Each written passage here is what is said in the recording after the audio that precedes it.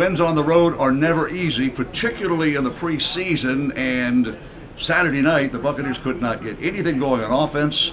The Tennessee Titans dominated on defense, and they won 13. It was a defensive game, 13-3. It was. It took a long time, really, to get any points. But the highlight of the Bucs defense, Tryon Shoyinka showed up, was disruptive, put pressure on the quarterback, made some tackles.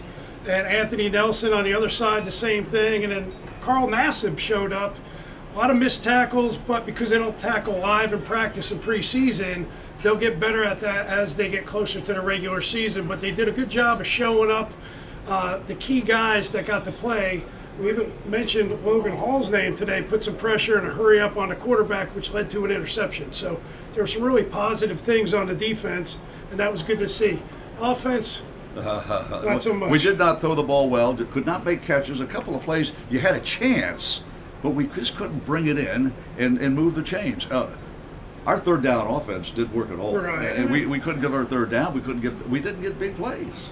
They didn't. And because they practiced against each other for a couple days this week, a lot of times they get to know how the offensive linemen play and the defensive linemen do things, and it becomes very difficult sometimes to protect the quarterback. And Trask, he was under duress a lot of the time, and when he did have opportunities, Scotty Miller did a great job. He ran right by Farley, who's the starting corner, and had him beat by a couple of yards and just wasn't able to hang on to the catch.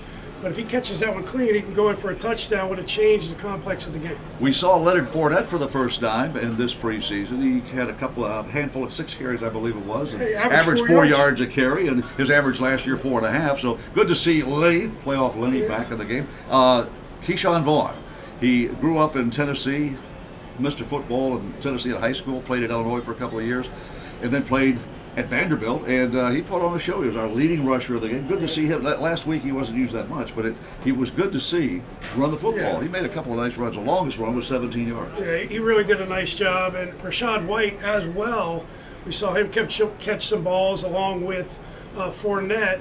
Obviously, young guy, he's got to hang on to that football. He was going down, and somebody's knee knocked the ball out.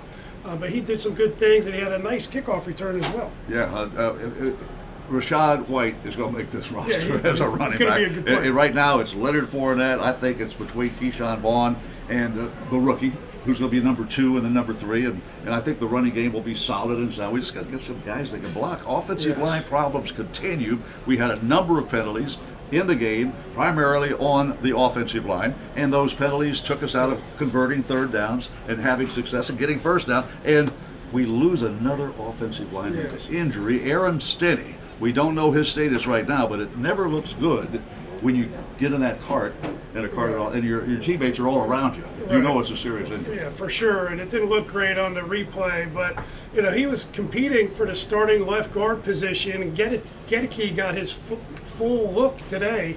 He played all the first half. Did have a couple holding calls, but as a young guy, he's trying to make plays. They just have to get him to calm down. It's not uncommon. But overall, I think he protected well, and he did some good things in the run game.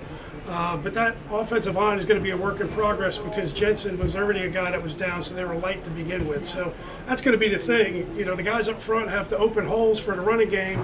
They also have to protect the quarterback. So that's going to be a big piece of conversation both in the media and the locker room over the next week, just to try to get that solidified before the regular season. In the passing game, receiving, nobody had a really breakout game. I think leading receivers, 2 catches, maybe by 3 different Buccaneers. So nobody had a real breakout game. No big, explosive 35-yard pass plays. And so, but last week, that was the excitement. This whole second half, those little 5'8" receivers, rookies trying to make the roster, they're making big-time plays. Tonight, we didn't see a whole lot of that. Maybe the defense. That's how they do it. Again, protection, not having a lot of time, letting those deeper routes develop.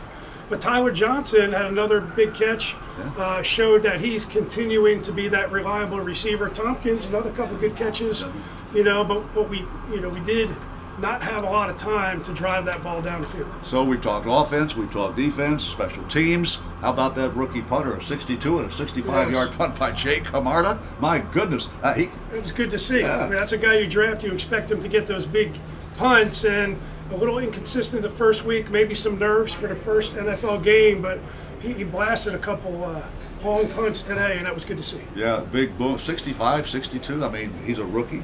He showed, I think he was disappointed. He averaged 45 yards a punt last week. But tonight, he averaged over 50. I mean, good for Jake Camarda. Now, next week, it's Indianapolis. The Colts, 7:30 kickoff up in Indianapolis, and that'll be it for preseason. Yeah, we'll get to see the starters, so we're going to see them get ready. They fired the fireworks just for the Buccaneers. It sounds like firing cannons. Bucs lose 13-3. Thanks for joining us. We'll see you next week from Indy.